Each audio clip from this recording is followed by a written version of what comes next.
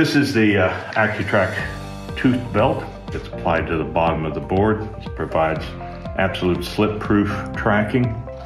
This is applied using a double-sided tape. We evaluated every tape we could find. We ran across this stuff, which is almost like magic. It's easy to apply. Put it on the edge of the board.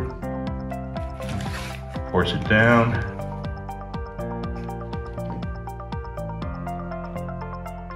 That backing peeled off.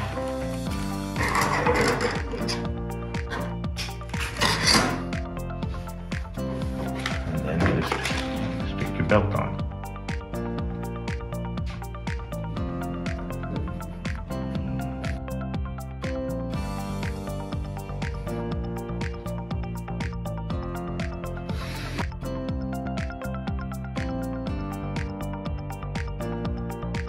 There's no need to trim this precisely. You can leave it hanging over as long as it covers the bottom of the board.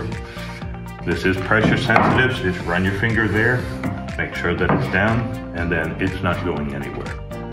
There is no load on this tape. It's just acting as an index for that rolling tape measure to measure along that board. But when you're done, if you're making a jig, just leave it on. It doesn't need any maintenance. If you're not, this is a board or a double-sided board. Peel it off when you're done. The actual other tape will peel right off. Doesn't leave any residue. The tooth belt comes in a 5-meter roll. The double-sided tape comes in a 30-meter roll. The tooth belt itself is entirely reusable. Apply it down, but you also don't have to make it the same or the exact length.